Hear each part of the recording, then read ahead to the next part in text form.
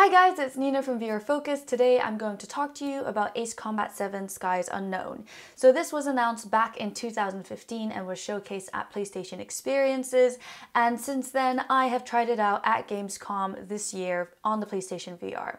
Bandai Namco are also the developers behind Project Cars 2, and although that is very highly realistic, it kind of does a lot of similar stuff with Ace Combat 7, even though it's not a simulation game. There is a lot of weather patterns, a lot of things about frost, a lot of things about rain and storms, and it is incredibly realistic with regards to how you have to react as a pilot in a jet fighter when you come or find yourself in these weather patterns, like if you go through a particular type of cloud and everything gets stormy, everything starts freezing up and you have to leave immediately, otherwise there's ice on your aircraft, which you definitely don't want when you are fighting enemies and you need to see what's around you.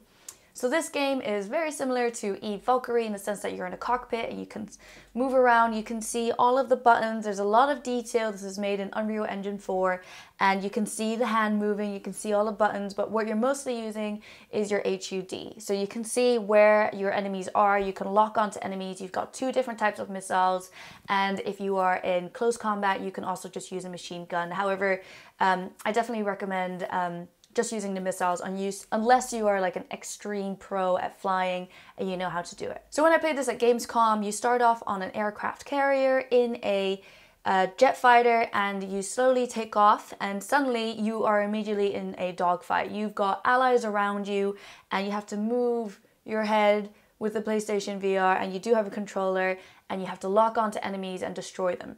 So it seems like Ace Combat 7 isn't actually, not the whole game is playable in virtual reality. It is just a part where you're fighting enemies in the sky. You can choose to play it in VR, and that's kind of where Ace Combat 7 Skies Unknown for VR is specifically for. It's not the whole game, so you don't have a story in VR. It is just that part where you are fighting in the sky and you can sort of lock onto enemies and shoot them down. What I like about the game is that there's things like cloud cover, so if you are being chased by enemies, you can go into the cloud and the radar goes off, the map goes off, you can't actually see where any of the enemies are, but it means you need to have quick reaction speeds, because on some maps you might like hit a wall or a mountain, or you might like suddenly dive into the ocean. So you have to be extremely 100% aware of your environment, and this is where I think virtual reality can really shine, because it really does make you feel like you're there. You do pay a lot closer attention because it feels like you're really flying. Otherwise, I thought it was a very beautiful game. It looks stunning and you could just fly across the ocean, and